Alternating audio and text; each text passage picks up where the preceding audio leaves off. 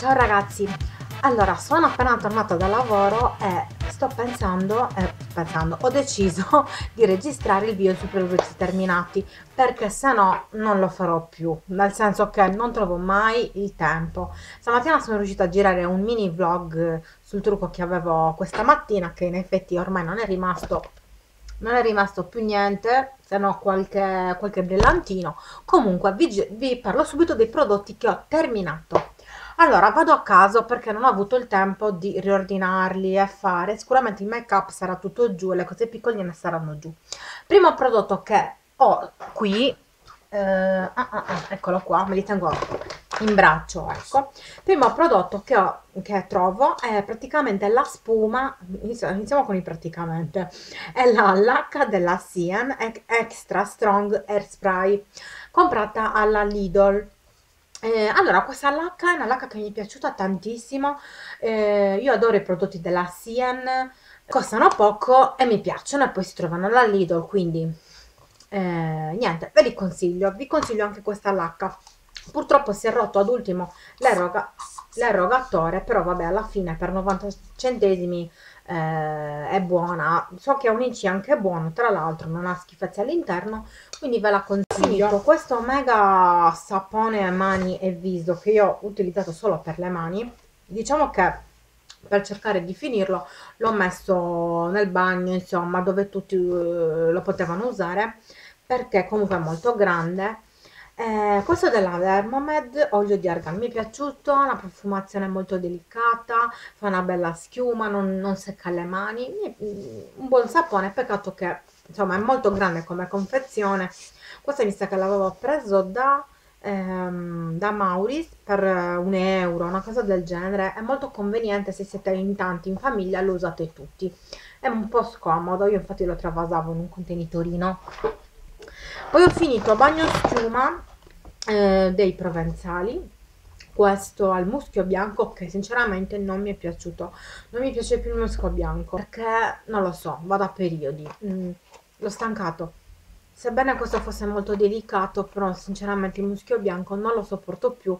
Ho anche lo spray, quello Alissa Ashley Soft Musk, che non vedo l'ora di finire. Non ne posso più del muschio bianco. Poi vediamo un pochettino un altro bagno schiuma, così ce li leviamo di torno. Questo è dell'Avon Juicy Mango, praticamente basta questo, praticamente è un bagno schiuma al mango che non mi è piaciuto.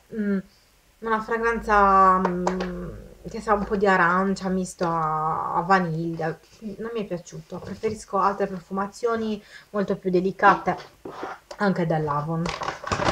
Ok, penso che con il bagno schiuma ho finito. Andiamo veloci perché vedo che ho tante cose. Allora, ho finito togli smalto solvente delicato della Sien per le unghie, mi è piaciuto tanto. Lo termino praticamente, ne termino uno al mese di questi, molto buono. Poi ho finito acqua micellare della Garnier, struccante viso, occhi, eccetera. Non mi piace, non ha profumo, quindi per molte potrebbe andare bene. A me sinceramente, che non abbia profumo, mi dà noia, perché un minimo di profumo lo voglio sentire. E poi mi bruciava gli occhi se ne usavo in maniera esagerata, che per cercare di struccarti devi usarne un bel po'. Comunque non la ricompro, infatti l'ho vista da questa sapone a 3,50 €, anche quella col tappo verde, non l'ho presa perché sinceramente non mi è piaciuta. Poi ho finito deodorante, vado un po' a caso, purtroppo non c'è un filo logico, però pazienza. Deodorante Borotalco è mitico, è proprio Borotalco, gli ultimi rimasugli, ecco, non ce n'è più. Di Borotalco buono, però lo adoro, buono. Poi ho finito un po' di salviette salviette, 10 salviette per l'igiene intima dell'Ocean, mi sono piaciute, buone, poi pratiche, per il prezzo che hanno, convengono, perché sono piccoline. Altre salviette struccanti dell'Ocean, queste mi sono piaciute tanto, me le sono portate in viaggio quando sono andata da Alghero per le ferie. Mi sono piaciute, toglievano anche il mascara, quello bello resistente. Se mi capita di dover viaggiare, comunque di utilizzarle fuori, sicuramente le ricompro.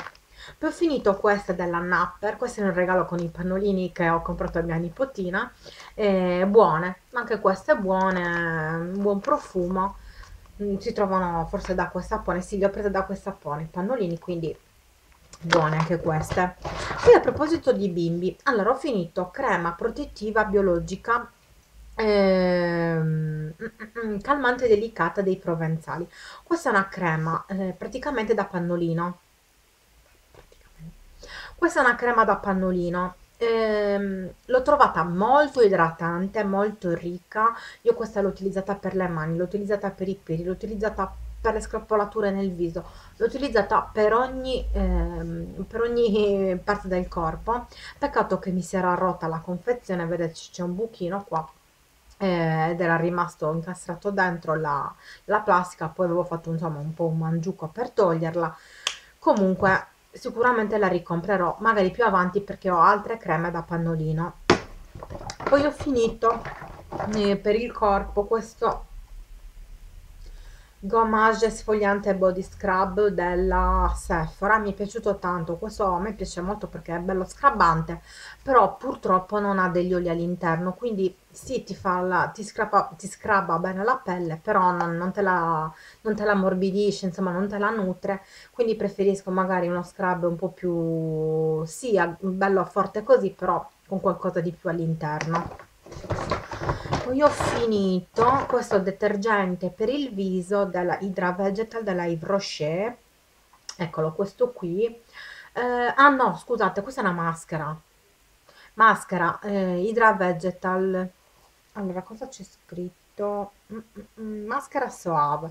Allora, a me non è piaciuta molto. Allora, ecco perché ho detto detergente, perché io alla fine l'avevo utilizzata come detergente viso cremoso, perché sinceramente come maschera non mi era piaciuta.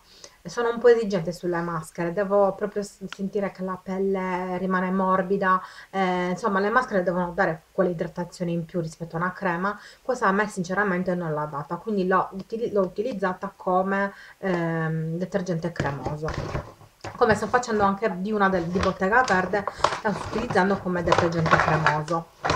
Ok, poi abbiamo un profumo, un'acqua profumata di trattamento idratante, More e Muschio, io l'adoro, questa della HQ. Se vi capita di trovarle, compratele, perché ecco, qualcosa rimane sempre. Ora la finisco di Traborotalco e Mora proprio. Ora la finisco di utilizzare, io l'adoro. Avevo anche il bagno schiuma e la crema di questa acqua. È che ne ho tante, quindi per adesso non la ricompro. Comunque se dovessi trovarla a meno di 4 euro, sicuramente me la ricomprerò, la terrò di scorta. Però l'adoro, mi piacciono tantissimo. Anche quella rossa è buona, che forse è pesca, una cosa del genere. Mi piacciono molto. Poi, allora ho finito questa crema mani anti-age della Kiko che non mi è piaciuta per niente, bocciata, non idratava, mi seccava le mani. Ne ho un'altra della Kiko ancora chiusa e spero che sia migliore di questa, sinceramente. Niente, per Kiko non mi è piaciuta. Poi ho finito questo detergente, mini detergente della SVR, una marca che si compra in farmacia, era un campioncino, niente di che, però insomma una buona profumazione. Questo l'ho utilizzato sempre quando ero in viaggio, così per lavarmi le mani, eccetera, ma niente di che, sinceramente non mi ha entusiasmato. Poi sto lasciando i pezzi forti alla fine. Allora, ho messo anche un dentifricio. Allora, non parlo mai di prodotti per i denti, di prodotti per la casa, insomma, perché il mio è un canale sul beauty, però vi voglio segnalare questo dentifricio Dentamenti Eco Bio, questo antiossidante. Ecco, bio dentifricio naturale. Questa era al melograno, dovrebbe essere. No, le bacche di goji. Buonissimo, ragazzi. Questo l'ho trovato al Conad. Il Conad ha un bel reparto grandissimo di prodotti ecobio. È stupendo. Se dovessi ritrovarlo, me lo riprenderei. Purtroppo c'era solo quella alla liquirizia. A me la liquirizia non piace, però ve lo consiglio. Mi è piaciuto veramente tanto. anche perché ha un leggero sapore di menta, ma quella menta, sapete, quella dei chewing gum, delicata, non è quella menta forte. E poi, insomma, è bio, quindi. Poi ho finito crema viso, questa è della Botanica, acquistata all'MD. Questa l'avevo pagata circa 3 euro, buona, mi è piaciuta tantissimo, hanno buoni inci queste creme. Ne ho un'altra, quella col tappo viola, ancora da iniziare, e adesso ne ho altre 250.000 aperte, quindi quella l'ho lasciata chiusa. Comunque sono delle ottime creme, questa linea Botanica è buona per quanto riguarda alcune cose, non tutto. Poi, finito la mia adorata, mitica crema 3 rosa dell'erbolario. L'ho terminata. ehm, Non so se ricomprarla, perché sinceramente ho 250.000 creme a corpo aperte, però, ragazzi, il suo profumo è da estasi per me. Non lo so, io mi sono innamorata di questa crema, del suo profumo, quindi chissà, magari vediamo a fine mese se riesco. Prima vorrei comprarmi, per esempio, cioè altre cose, perché comunque costa sulle 20 euro questa crema. Sto cercando di risparmiare per la nuova videocamera, per altre cose. Voglio cercare di smettere di comprare un po' beauty, insomma, risparmiare per altro. Quindi voglio sfruttare tutte le cose che ho e togliermi quegli sfizi. Poi, per quanto riguarda campioncini, allora sono rimasti i campioncini e il make up. Allora, campioncini, questa crema per bimbi della Lavera, che sinceramente che me l'aveva inviata Eco Verde, non mi è piaciuta perché non mi è piaciuto l'odore. Sapeva di... Ora non si sente più, poi io tra l'altro ho la 3 rosa. Non mi era piaciuto l'odore, ricordo. Forse c'è una buona crema di consistenza e tutto, però la profumazione non mi era piaciuta. Non lo so, magari era il campioncino. Poi ho finito questa crema ristrutturante triplo retinolo e proglicani dei farmacisti del laboratorio, farmacisti preparatori. Comunque, laboratorio della farmacia, dove ho preso quelle famose creme, quelle creme viso che vi ho fatto vedere nell'altro video. Questo era un campioncino buona, una crema idratante al retinolo, mi è piaciuta comunque. E poi questa bellissima, buonissima maschera viso prime rughe della Delidea al melograno. Io adoro la Delidea. Purtroppo è una marca che non è molto reperibile. Per esempio, oggi ero al Carrefour, ho visto che ci sono tante cose della Sobioetic. Sono ultra contenta. C'è il latte detergente, c'è l'acqua micellare, ci sono le creme viso, creme corpo, bagno doccia. Ehm, Purtroppo dell'idea ancora scarseggia.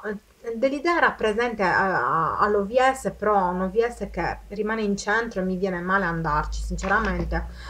Sarebbe da ordinare online, ma anche online, insomma, i siti che hanno dell'idea, forse anche Coverde ha dell'idea, sì, forse sì.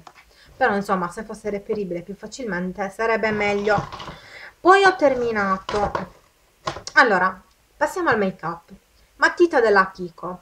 Matita Kiko della Daring Game numero 13 dovrebbe essere. No, numero 9. Allora, si è spuntata. Non esiste più la punta. Questa matita la stavo temperando. A un certo punto è rimasta un pezzettino di matita minuscolo dentro il temperino e il resto era vuoto. Vabbè, quindi buttare. Poi mascara dell'Avon waterproof, si è seccato dopo, l'ho usato quest'estate e si è seccato. Cavolo, vabbè, ho pagato 3 euro, però si è seccato subito. Questo è il Color Boost It, quello appunto waterproof. Vabbè. Poi finito altro mascara, questo mi è durato tantissimo invece, volendo lo potrei ancora usare, ma ce l'ho 2 anni, quindi forse è da prima che aprissi il canale, quindi più di un anno.